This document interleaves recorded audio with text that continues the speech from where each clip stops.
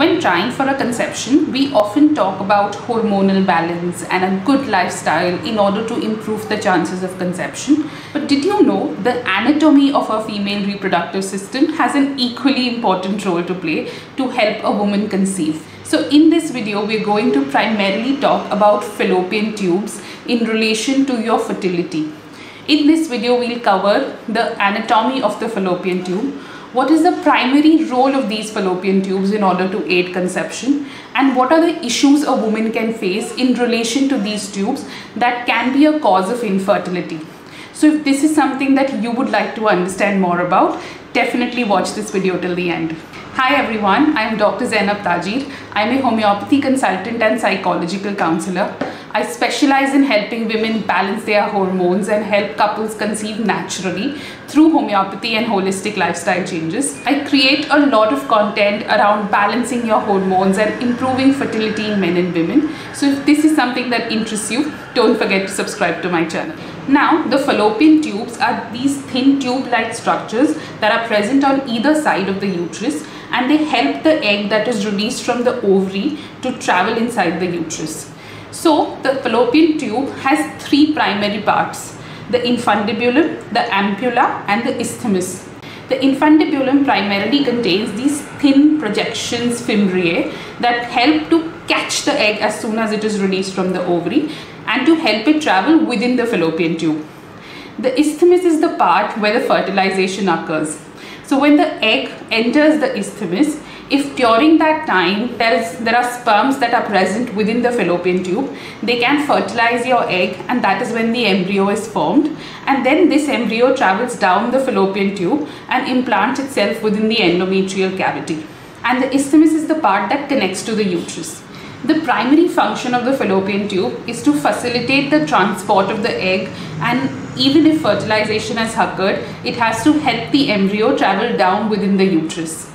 But there are certain problems that can occur in relation to these fallopian tubes that can be a cause of infertility.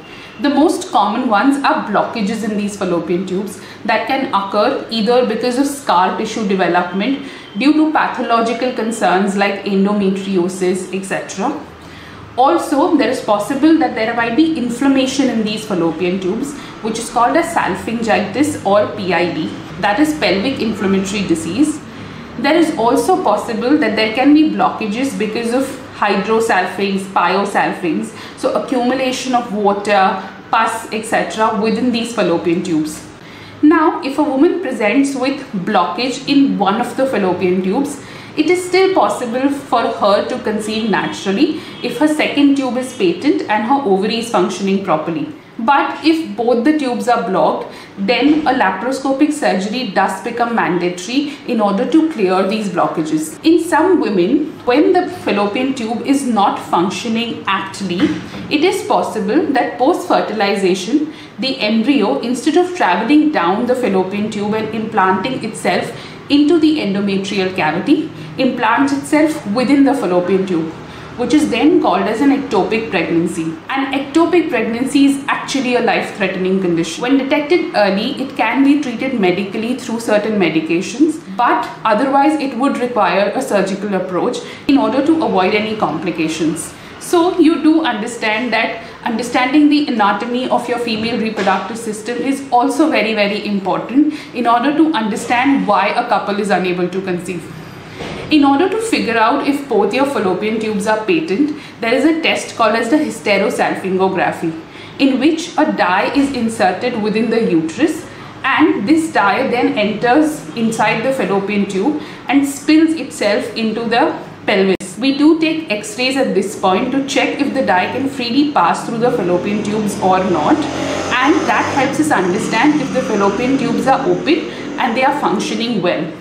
Also, sometimes diagnostic laparoscopies can be done to understand if the fallopian tubes are structurally normal.